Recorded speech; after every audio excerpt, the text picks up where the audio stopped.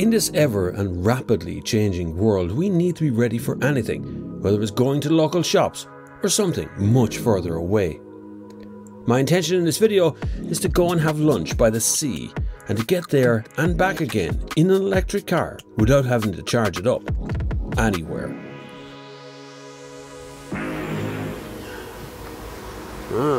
Okay, I think I'm set. Okay, so this is going to be an interesting one. I don't normally do range tests, you know, I don't normally get an electric car and go, I want to drive from here to Cork. But anyway, what I did was, over the last while on Instagram and TikTok and various other places, I asked people to vote for the best chip shop in Ireland. Sounds mad, doesn't it, right? But 3 basically came out on top pretty much. Very few in Dublin, if I'm honest. Most of them seem to come out the same, but the ones that came up with the top votes of all the country was a place in Limerick, there's a place in Cork called KC's, and then there's a place in Wexford that I'm going to go in Kenmore Quay, right? So that's where I'm heading for. That's as far south as I can possibly go in this car. I can't go any further south because that's the sea. So I'm going to fill up this little car here. I'm going to drive all the way there and all the way back on a single tank of electricity. I'm also aware that Bjorn Nyland, I think his name is, does this kind of thing quite regularly, this kind of long drive stuff. But I don't. I've always treated electric cars to be the same as a normal car. I wouldn't normally pick up in a petrol diesel car and drive it to the petrol diesel tank is empty. I just drive it around normally. So I've always done that with electric cars as well. Let's hurry up with this bloody charging bit. I know the camera's not exactly brilliant here, but I'm going to move that one around during this, just here for now, because I'm setting my destination for Kilmore Quay right here, and I'll actually show that to you. This is going to be a bit rougher and readier now today, and I'm doing this on purpose because I need to show other things. Okay, so here we are, Kilmore Quay, 2 hours and 8 minutes from here, 132 kilometers. That's where I'm heading for. That's where the destination is. Start. It's going to be, please follow the road, around 11:34 when I reach there. That's it right now. Let's rock on.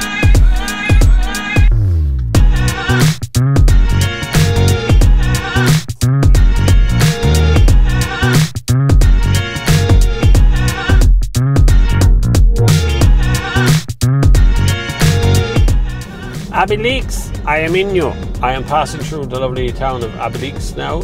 There is a bakery here, but I must resist. I must resist the lemon tarts and the croissants and stuff that they have in here, because I like that. I've just had breakfast and I'm going to have fish and chips. It's going to be a chunk a day. There's their bakery, Muller and O'Connell.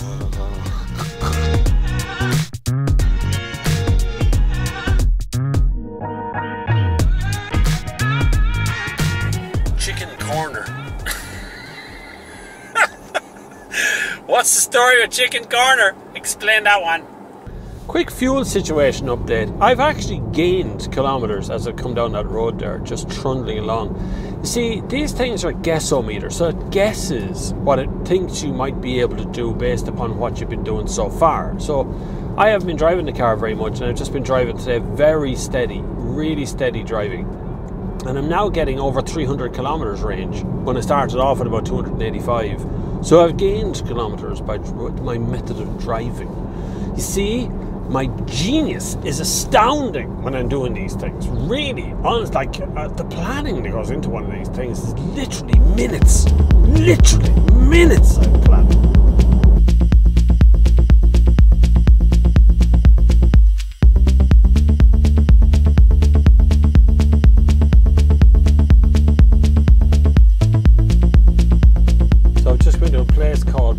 Bridge, which is the kind of, I suppose, I always count this as sort of the halfway mark, because it is kind of, it's not really halfway, but I always feel like Bennett's Bridge is, because it's an unusual little town. So while the car definitely doesn't need a brake, I actually need the toilet, so I'm going to try and find a toilet here in Bennett's Bridge. We could be in luck. It's actually top, it's not Esso, but there is a petrol station, so it could be lucky. We'll see if it's got a toilet in it. Let's have a look. There must be some form of toilet here somewhere. Welcome to Bob's Toilet Review.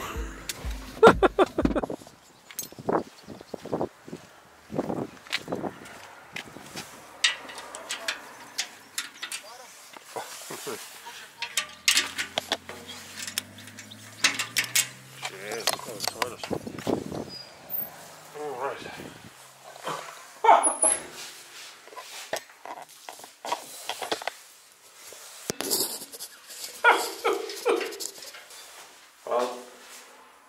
There's nobody coming in that fucking door, that's for sure. I'll say one thing for it. It's actually clean. It smells okay in here now.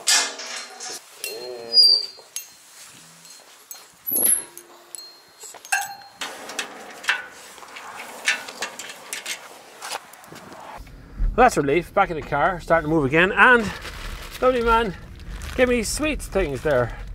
I never thought to ask his name, that's terrible. On my TikTok, so if you don't follow me on TikTok, you should. Lovely little community over TikTok. Very nice people. Anyway, let's pound down some more miles. 250 kilometers left in the tank, 75 kilometers to go to the destination.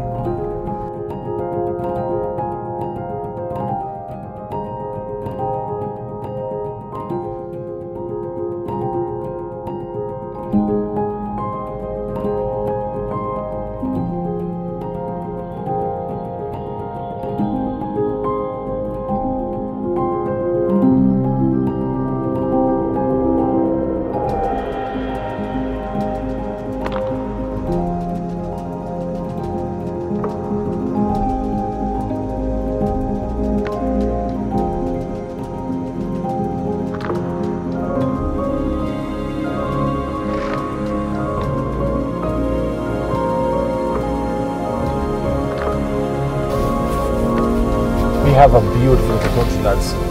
You just don't know it. You don't pay it enough attention. Please turn left 300 meters and continue to follow the anchor. Gotcha!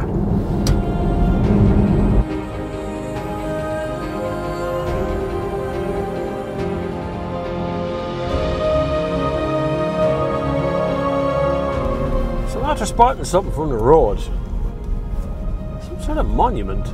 There's a brown sign for it, so I'm going to go and have a look. It's up this little tiny lane.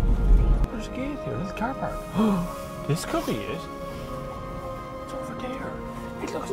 I can't even explain it. I can't even explain it. I'll have to show you.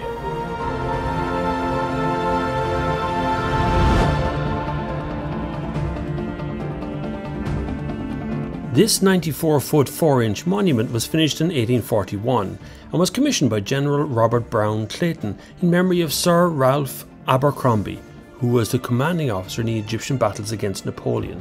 The monument was struck by lightning in 1994 and the Wexford Monument Trust was set up and acquired the lands and the granite monument.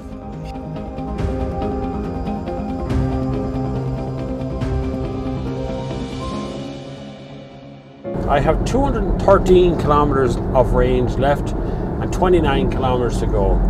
That's pretty good. One of the main reasons I don't tend to do range tests is simply because, well, they're boring for a start, but besides being boring, inevitably what happens is someone in the comments is going to say, well, what about the fact that you get your fuel from a coal-fired power station or whatever, yeah? That's going to be a comment sooner or later. But like, I'm surrounded here by wind farms. Last year, nearly half of the energy that Ireland provided for itself came from wind, renewable resources. Now, I don't know whether you agree or disagree, but I see houses all along here and they're all right, and I mean next to these things. There's probably 300 metres to the nearest house here from one of those wind farms. I'd love to know, if you're in nice houses anywhere near a wind farm, get in touch with me, leave a comment. Tell me, can you hear them? Do they bother you? Do you get used to it, or what happens, is it? Because I used to live for years beside the N7 motorway. When I say beside it, I lived in Newbridge. I lived less than 50 metres from the N7. It was a constant noise, but only visitors noticed. I never noticed. So I was wondering if it's there or not. Interesting though. This drive has actually been interesting. I've seen little bits of Ireland on the way down. I didn't even know we're there. And I have to say, hats off Volkswagen. This is all the electric car you would ever need. I really do mean that. Really is such a good car. Such a super thing to drive. It feels capable. It's rear wheel drive as well, but it feels so capable and nice. There's Kilmore Key written up in front of me now. We've arrived. I've made it.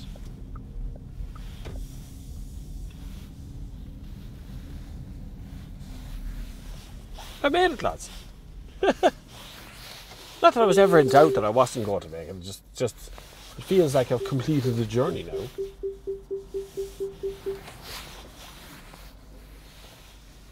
No charge, no nothing.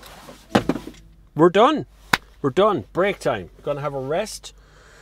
Gonna leave the windows open a crack because it's quite warm in here, and I'm gonna have a little rest. I can do stationary air conditioning and stuff, so I'm okay. I can put on the air conditioner, but I won't just yet. Anyway, it's time for a little break and it's time to charge all the batteries as well. Let's do this. So I left all my batteries charging in the boot of the car while I had a wander around. I had another problem in that the chip shop didn't actually open until about 3 o'clock or half 3 or something, so I had to stay here until that happened. Kilmore Quay is actually very nice, a population of about 372, lovely little memorial garden that's actually there. You can wander around, have a nice time, really good beaches, nice and clean area, and of course a chip shop with tons of parking around it and public toilet facilities, which is very unusual at the time. It is a nice place to visit, I highly recommend it, but my main job was to get home again, and that meant getting my chips into me and making sure I had enough electricity to get back. I'll show you a little map of where I am, and I'll show you where the nearest charge point is from here for electric cars.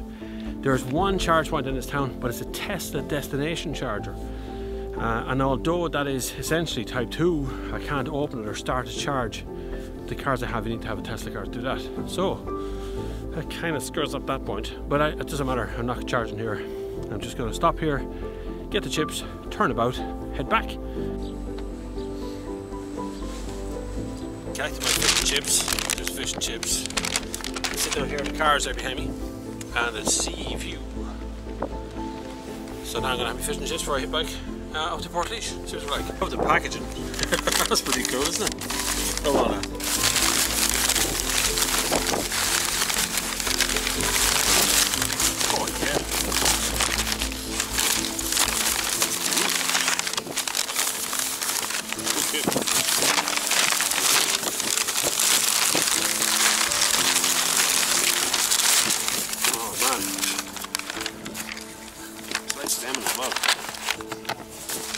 That's the fish, nice and heaven. There are the chips. No. I'm gonna get that in my belly now. Absolutely empty myself there. Empty that bag. Gone now. Now I gotta get in the car and play Jeopardy to get home.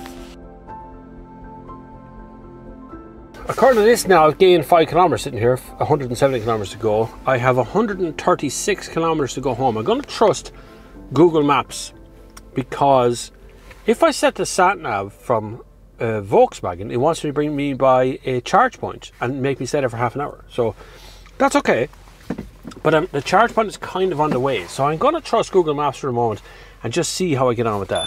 Anyway, the fish and chips were awesome. Thanks very much, Salty Chippers down here in Kilmore Quay.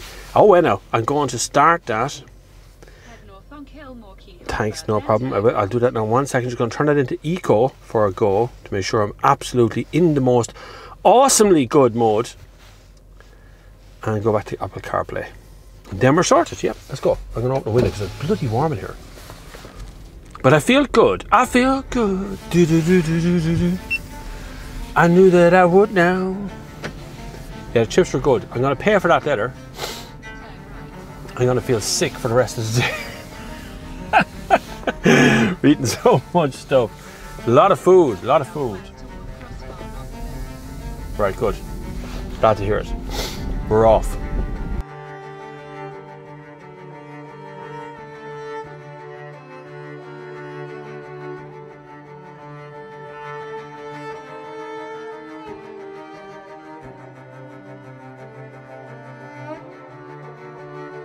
My tripod seems to have found a vibration in the car that I can't feel. Look at it go! Hopping along. So Google's way home is the M11, so out on the motorway, which is probably the most efficient route because you get to keep the same speed the whole time. But I want you to listen to something. Hear how quiet the whole car is. It's like that all the time. This car is sublime. What Volkswagen has done here is unwittingly, I suppose I was going to say unwittingly, created a supercar. It is my car, I like it, I enjoy it, there's nothing I don't like. The 12 volt socket in the boot doesn't work, just saying, that doesn't work. But everything else works. Software even works.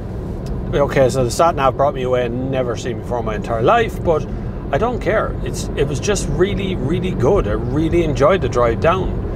There's nothing that I dislike really here. Yeah, some of the stuff is a little bit flimsy, plastic-wise, but I don't really care, if I'm honest. It's not really bothering me. Everything works. It's just like an electric Golf or something. Anyway, I'm under 100 kilometers from home, so 98 kilometers from my final destination.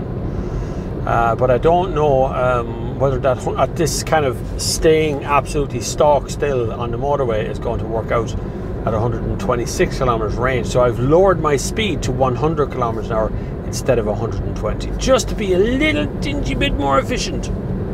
Let's see what happens though. But I'm sound in the mind that I have to make a decision at Carlow. Carlow is ahead of me now, and that's where a fast charge point is.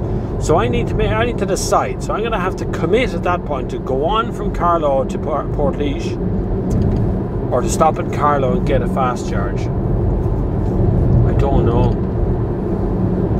The jeopardy is real. So it's happened. The yellow light has come on to say I'm running out of charge.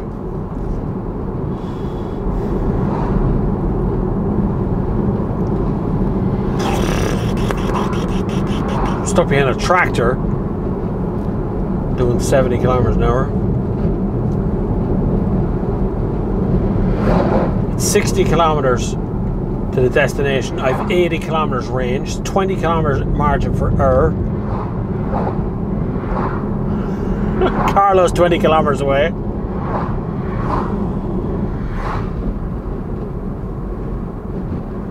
I don't know.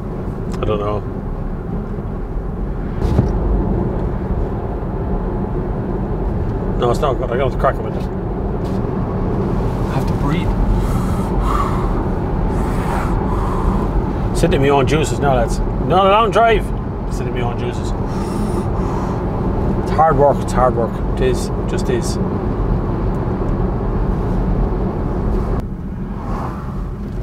Guess what? There's a fast charger in that place over there. Nissan.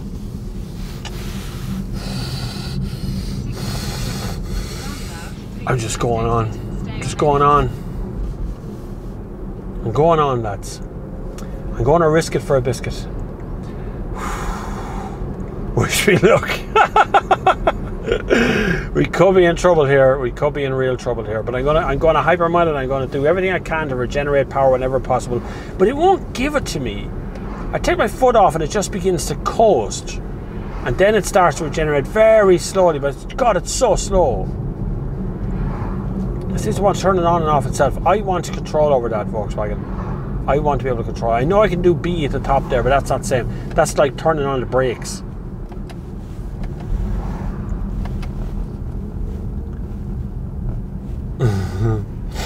Let's see what I come out the other side of Portlaoise, other side of Carlow at, range-wise. Oh, signs for Portlaoise now. We're good.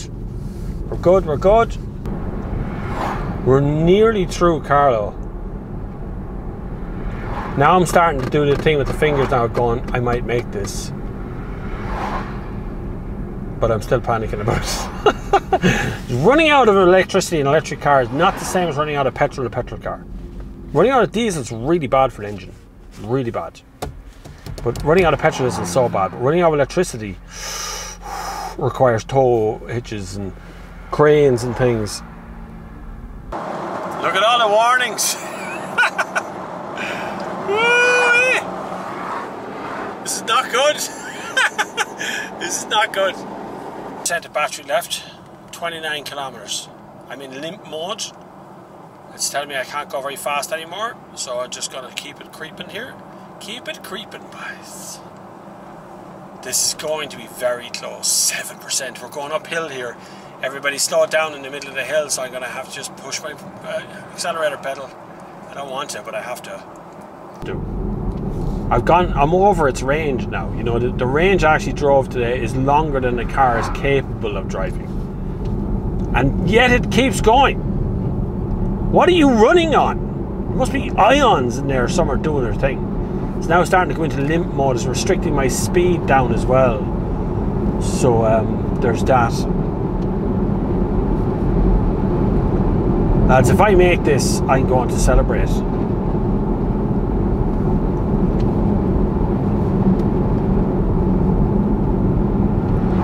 Slow down, it's the bad bends. I'm happy to see the bad bends because it means I can decelerate and let the car do its trundling down. I wish there was a better way of doing the engine braking, lads. There must be a better way of doing this. There has to be a software update here somewhere that'll do this for me. Okay, I'm very hopeful we're going to make it. I'm about 5 minutes away. I have enough charge to get there. I think I'm down to 6% charge. Google took me back a totally different way, going, you know, higher speed. And one thing I definitely noticed was going slower on the way down gave me way more range. Way more range compared to coming back. I should be landing with a spare 30 kilometers range on my car now, not 6% battery. Really, really good cars. Lads, the charger's there. Charger's there. I've made it. I have made it with 5% battery left. I've made it. I cannot believe it that the car made that bloody journey. I honestly do not believe that. That is incredible. That is incredible. What a car. Seriously, what a car.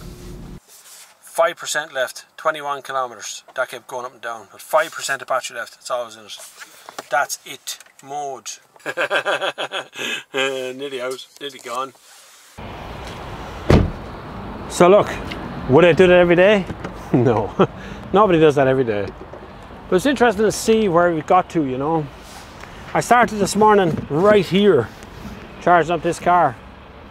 Drove to Wexford, had the best fish and chips in the world, and drove back on a single charge. No problem. Initializing charging now. The car needs a bit of a rest once it charges up, and I need to go to the toilet. But it's been a really interesting look at what these cars are capable of now.